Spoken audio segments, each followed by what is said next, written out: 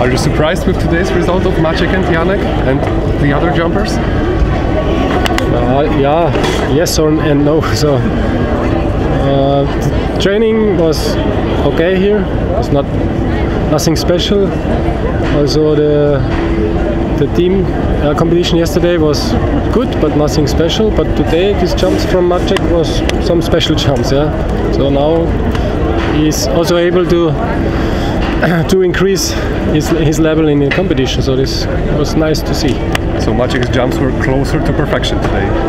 Yeah, much closer. Yeah. What about plans for our team in the future?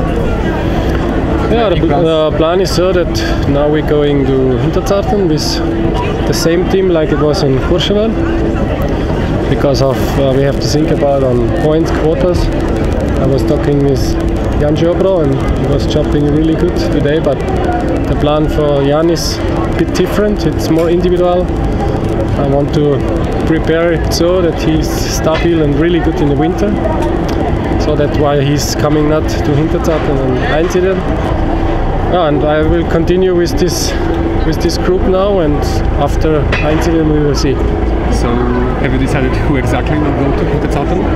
Yeah, Kamil Stoch, Maciek, Kot, David Kupacki, Wolny, Chula and Moranka. Is it possible to Maciek stay in yellow peak to the end of summer? I don't know.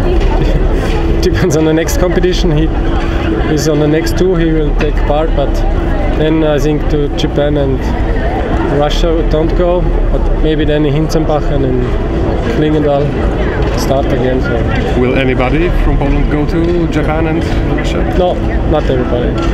So well, it will be a smaller group because it's really expensive to fly there. So yeah, will anybody, not everybody? Yeah. There will be some athletes for sure. Yeah, but smaller group. Yeah. Thank you.